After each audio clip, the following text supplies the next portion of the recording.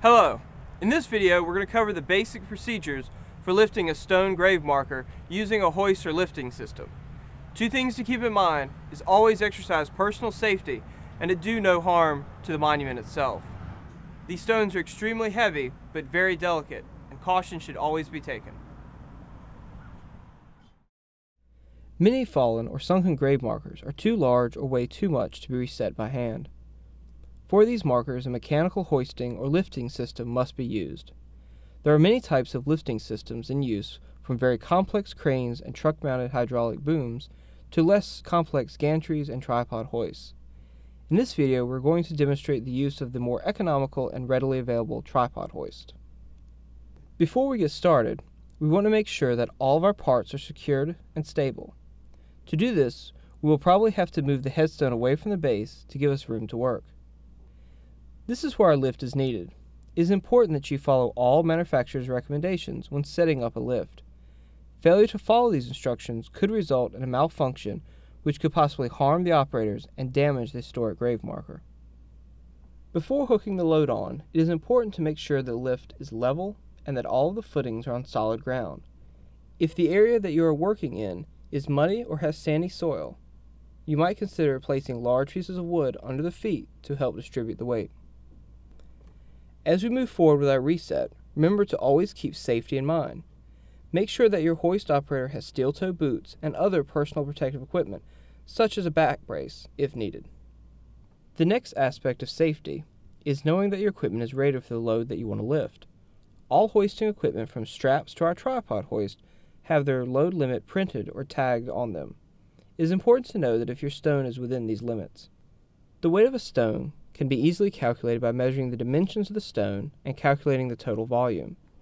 The volume is then multiplied by the stone's density. More information and formulas for this are located on the NCPTT website at this address. To move this marker, we are using a woven nylon lifting strap. One advantage of nylon straps is they can be tied and attached to your monument in a variety of helpful styles. There are a wide variety of nylon straps available for lifting and hoisting. More information of the different kinds of straps and their specific uses can be found at this address. Chains or cables should not be used when moving historic markers for fear of damaging the fragile surface of these markers.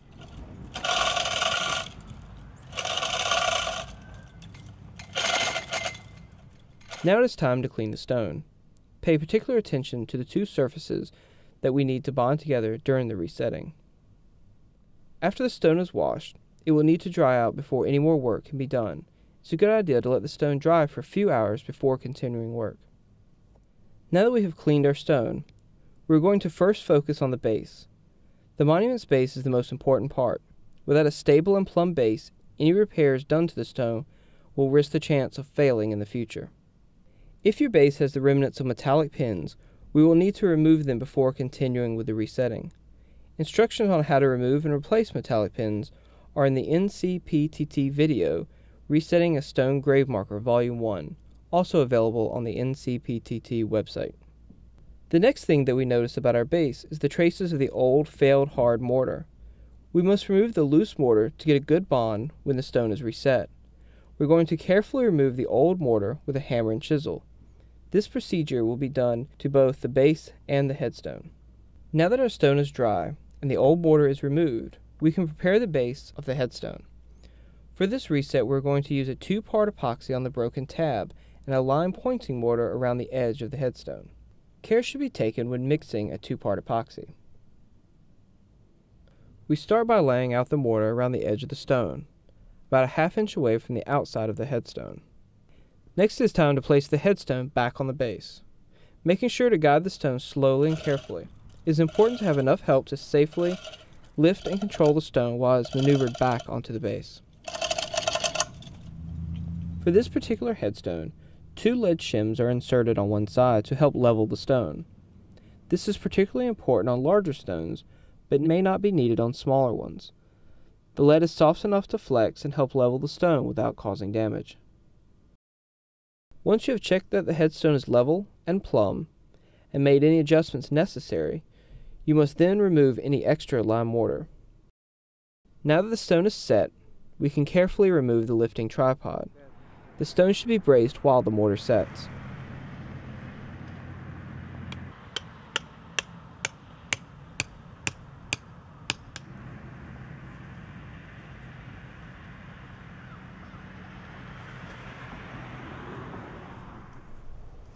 Now that you've watched this video on the basic procedures for resetting a stone grave marker while using a hoist and lifting system, you'll have the confidence and knowledge needed to reset stones in your cemetery. Remember to always exercise personal safety and to do no harm to the grave marker itself. And good luck in your preservation efforts.